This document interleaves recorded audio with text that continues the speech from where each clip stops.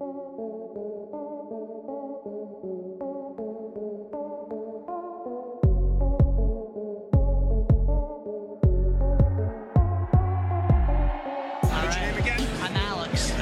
to see you. Good to see you too, man. What's going on, guys? It is Alex Leva back here again for a brand new interview video, and I'm joined today with the man, the myth, the legend, Brian O Halloran, Dante Hicks himself. What's going on, brother? Good to see you, Alex. Thanks for having me on the show. How's it going, man? I'm Alex. Trevor, nice to meet you. Yes, nice to meet you as well. He's got an interview show on YouTube. What's up, ladies and gentlemen? I'm joined with Trevor Fehrman. I did not expect this at all. What's up, brother? How's it going, man? I'm good. I'm good. So, what's up? So I didn't all right, really. Good talk. I'm joined today with Marilyn Ghigliotti, Veronica herself. What's going on? Hi, how are you? Good. Thank you for having me here. Clerks 3, absolutely adored it. Kevin grows as a person, and he thought there'd be more, at least one more story of these characters. I mean, it's been 15 years since we made Clerks 2, and everybody thought, oh, that's a great little button on these characters. Let's check in with them at least one more chance. And it was so brilliant that in working that story through, seeing where the relationship between Dante and Randall are at, where Becky is in his life, where Veronica's in life, and Jay and Silent Bob, obviously, and bringing them out to this kind of station in their life, which is really cool. But yet keeping it to that smaller storyline that was the original Clerks, so I thought was brilliant. So, what's up?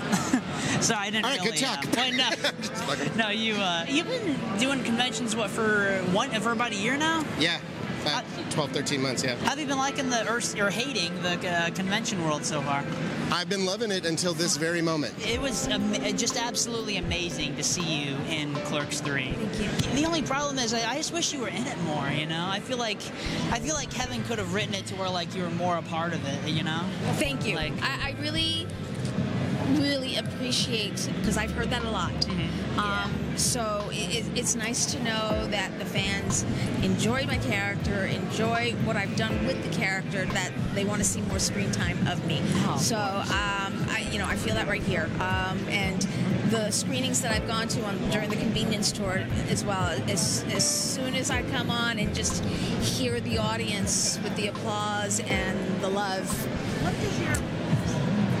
it just kind of like, it's the best feeling in the world. It really right? is. There were just no words. When they did Clerks 2, it's like I would have hoped to have been in that as well.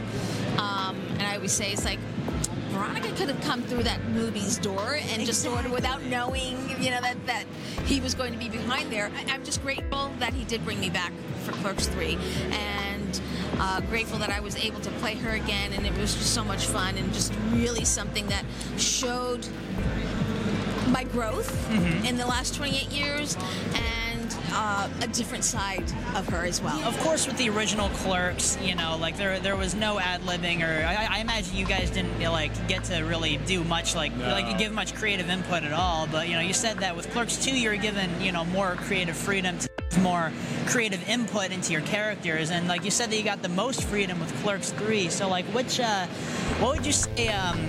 What's your favorite creative contribution that you gave to your character, to the movie? The delivery, when Kevin writes it, they're words on a page. But I'm glad that the vocal texture that is Jeff to do Randall was spot on to what a Randall should sound like. Oh, exactly. The fact that the character of a Dante is kind of whiny and oh my god, and I don't know how that would be played with other people in it. So knowing that, we added to that. And yeah, with the third movie, we were able to play and build in some more of our own thoughts about the character, where they would be at. And it's always great. Savages are always sticking gum in the locks, so I wrote it into the script to be the reason the shutters are closed all day. That way we could shoot at night and pretend it's day out. Of course, with the plot of Clerks 3, there's so many references to things that happened in real life with the original Clerks, of course. So, was there anything that Kevin didn't use or utilize that you were thinking damn, Kevin, you didn't use this or reference this? He's really good at self-editing. Yeah. Even with the filming itself, there are 2 or 3 scenes from this Clerks 3 that were cut, that didn't, in his eyes, either didn't advance the story or just for time purposes we needed to trim out. And some of them included some pretty famous names in film in general. You'll see it if you get the Blu-ray or the DVD. I'm sure it's on the deleted scenes. You see what I'm talking about? Where you're like, oh man, I understand why you cut it, but at the same time, like, oh, it was a fun element that we should have kept in it. I've been loving it until this very moment. Oh, really? No, I'm just kidding. Sorry.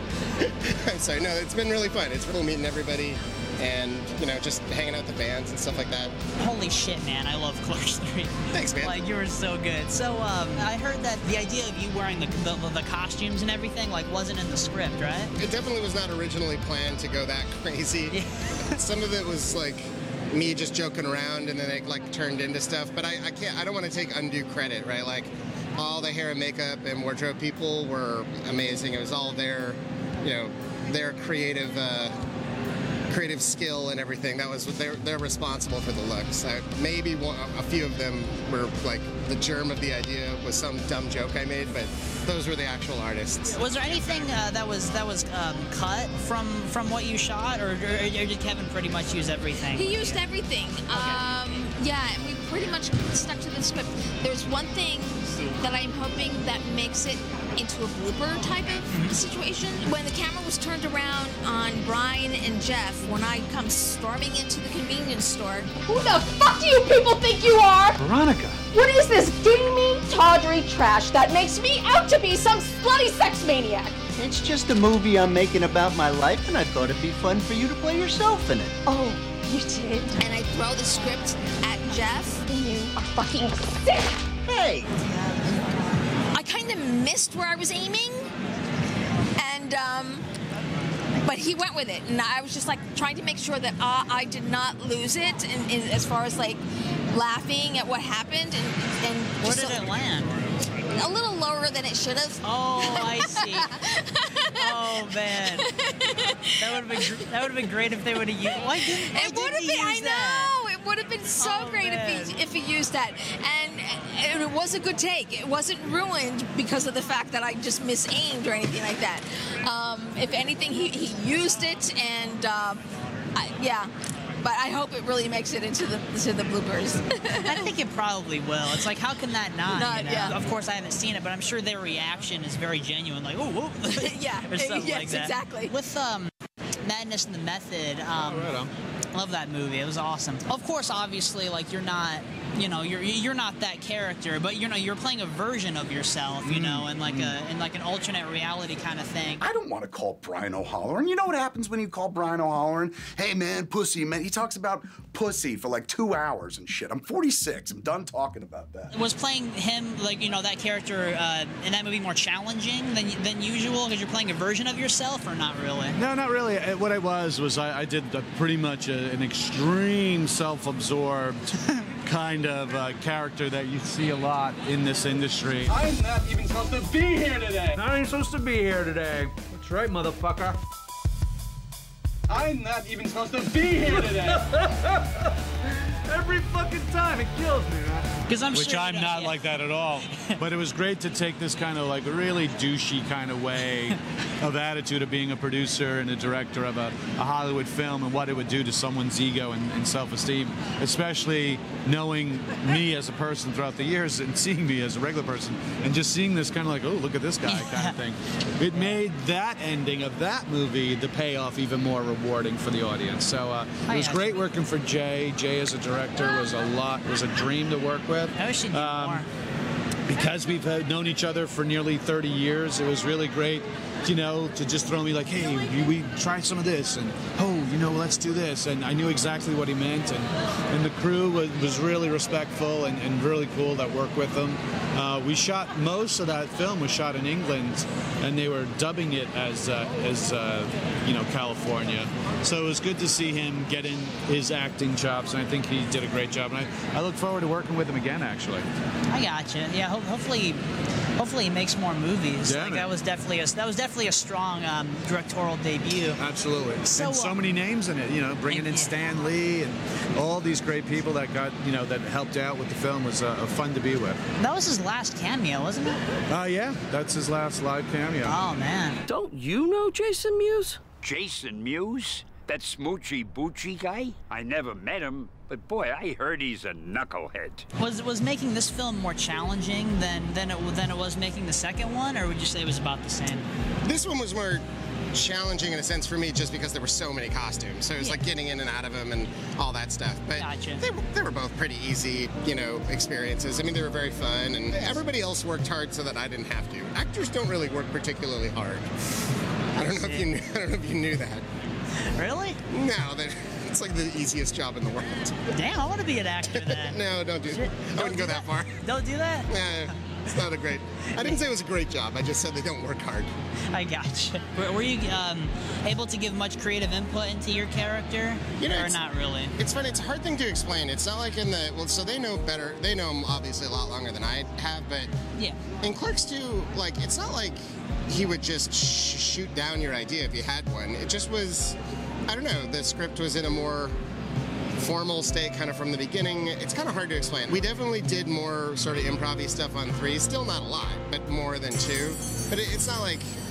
I don't know. Maybe it was just because I'm older and I knew them better by that point, so I was more comfortable just throwing out dumb ideas. But yeah, I mean, yeah, I don't know if that really answers your question. But yeah, we definitely had more stuff that kind of came from the cast that wasn't in the original script in Clerks 3 than in Clerks 2. I gotcha. Yeah. But yeah, I'm just trying to stress that it wasn't like Kevin was, as long as I've known him anyway, he's never been like, fuck you, do only my lines. Just... I gotcha. Yeah. Like, he's very open to other people's ideas. Totally. Well, that's good. It's good that he's... I mean, like, I figured he was that kind of director. Yeah, he's a good dude. Yeah, was there anything that was cut from the movie that you were like, really, Kevin, why'd you cut it? Yes. There's one thing in particular from the third one where, and this kind of goes along with what we were just talking about, in the funeral scene at the very end, spoiler alert, I don't know if you remember, but the way that the scene opens up is we got this crane shot that comes in on Elias. So we had a crane in the graveyard that day. Do you remember that scene where Randall runs over to Jay and Bob and he's like, Dante needs help or whatever, and they're like, who the fuck is Dante? He's like, what do you mean? The other guy who's not me. Who's Dante? The fuck do you mean, Dante? The other guy, the guy in the quick stop who's not me? Wait, I thought his name was Sergio. And Jay's like, I thought that guy's name was Sergio. Yeah. I really like that joke, and I always laughed at that. And then, so when we were getting Jay's coverage in the graveyard that day, and I happened to be standing near, and we were just waiting and bored, and I was like, you know, it'd be funny if at the end of this scene, I was talking to Jay, like if you got down on your knees and the crane shot that's gonna like pull up and you just go, Sergio! And we shot it, and Kevin didn't put it in the movie because he just felt like it wasn't tonally appropriate, which it isn't. Man. But it's super funny. He just felt like it cheapened the moment, kind of. And he's right. He's totally right. But I think that's what I found funny about it. I recently actually had a short film that I directed make its directorial debut. Oh, really? At Kevin's Film Festival. And it's called The Mother's Love. Right now we're kind of doing the festival circuit. We're going to figure out, you know, once we're done with the festival circuit, what we'll do and where we'll show it so that the mascots can actually see what I can do. Now, I'm very proud of what we did. So what's going on? Would I do some things differently? Absolutely, because it was my first time. And I look at certain things and I'm like, oh, I could have done a few more things because, you know, we wore many hats when we're doing these little independent short films. And so I was also the set director and, you know. Doing a lot of different things at once? Doing a lot of different things. So it's like, yeah, there were things that I would have, you know, kind of changed a little bit. But I'm happy with it. I'm happy with it. Well, hey, you know, like it was your first try. I actually made my own movie. And, you know, like watching it, even though I'm the one who edited the thing, I'm just like, man, I would have done this differently. I would have done this differently. Right. But, so, like, how long is the short? It's only a little over 12 minutes long. Okay. So with credits, probably around 12 minutes without the credits. So, that's cool. And then it was a group of friends. We all kind of got together and created our own content. So two of the actresses that are in the film, they were also producers, and one of them was a writer of the piece. I'll definitely check it out once it gets released. What would you say is the most challenging aspect of working on this third film compared to, you know, the first two films and, you know, like Kevin's other movies? The most challenging aspect for this third one, I would say, is to get the feeling and the dialogue that Kevin had written in these challenging moments for Dante in this film, and doing the emotion right, getting the feeling of someone in that situation right. I didn't want to disrespect, A, the work that Kevin put into it and the emotion he put into writing it. B, acting opposite Rosario Dawson, you wanted to make sure you could be somewhere near that it doesn't look jarring in working with her.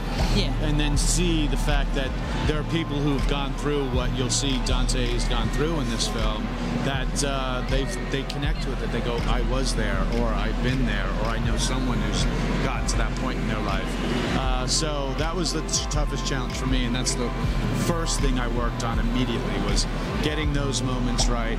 I came to the first read through, and Kevin even tells a story about we get to the certain emotional part at the end of the movie for Dante, where he's doing a pretty long monologue. And I remember it just, you know, we get to that point, and we'd all been following through the script the entire time, because it's just a read through. And I just remember I closed the script, and everybody else was looking at me like, what? And then Kevin's like, oh shit, something's about to go down, and boom, you get to do it. So it was a lot of fun. I just wanted to say that I've been a fan of these films my whole life. Right on. You know, Clerks is probably my favorite comedy ever made. Right on. And I just wanted to say that, you know, your performance was just spectacular. I'm not just saying this because you're here. Like, I'm serious. Like, honestly, I was kind of thinking, like, shit, you know, you better do a good job. And, like, you were just, to be honest with you. That's but funny. you In my head, I was doing the exact same thing. Shit, I better do a good job. But you know, you knocked it out of the park, man. I'm serious. Like, you're fantastic. Thank you, brother. And just, like, what are your thoughts on how Kevin decided to end your story?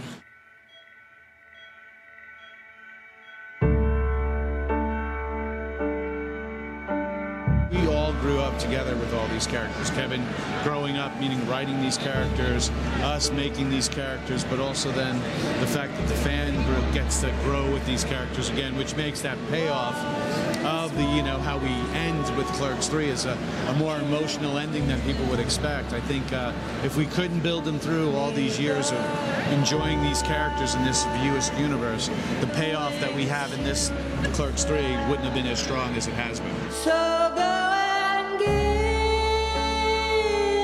me to carry both my love and I. The fact that I got to play this character in many iterations throughout the decades, and Jane Silverthal Strike Back, I showed up the reboot, stuff like that, we got the cartoon. It felt right in a way. It felt the respect that the character had. It was hitting a home point to people's pain. I think people all around you sitting down has some sort of pain in them at that moment. You never know on a good day, on a bad day, what people really are going on, what's going on in their lives every day. And I thought this was a great representation of the pain that Dante was carrying after the loss of his wife and his unborn child, that I, as the actor in me, felt it an amazing challenge to portray that pain and to portray that love that both Dante and Randall had for each other, and what happens in the end when, like he said, never let the sun set on an argument. And so, that all being said, I kind of went, I'm gonna miss the fuck out of playing Dante in this universe, alive and whatnot. Now, doesn't mean you can never come back. I mean, we had a ghost Becky, why not a ghost Dante talk? And, you know, it's a random, who knows? So, that respect, I'm very happy with how it's gone. And the fact that he gave me such incredibly beautiful words to scream at Jeff was really, really touching, and I'm glad I was able to give it the respect it's earned, first for the character, secondly for the author who wrote them, and then the fact that the respect that y'all had, the love for that Dante character for this long, is something I had to do, and do it well. My love and I to carry both.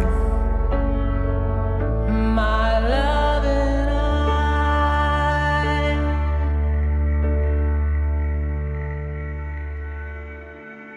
I never cry during movies. I honestly cried at the end of Clerks 3. That means you cared Like, over all these seriously. years. That means I did enough to make you empathize with the character, and I'm glad that you appreciate it. Hell yeah, man. Like, and you truly gave us something special. This 30-year journey. Thank you. It was amazing. So, I appreciate that. So thank you. No problem. Well, it's good seeing you, and You thank you too. for having me on, and I look forward to seeing this. I really appreciate you giving me a few minutes, man. Of course. Nice to meet you. Nice to meet you, too. I'm Alex. Thank you for coming on. Take it easy, everybody. Yeah, hell yeah. We'll see you guys later. I appreciate you coming on. Thank you. Thank you guys for watching, and we will see you later. Say bye, Bri. Take care. Peace.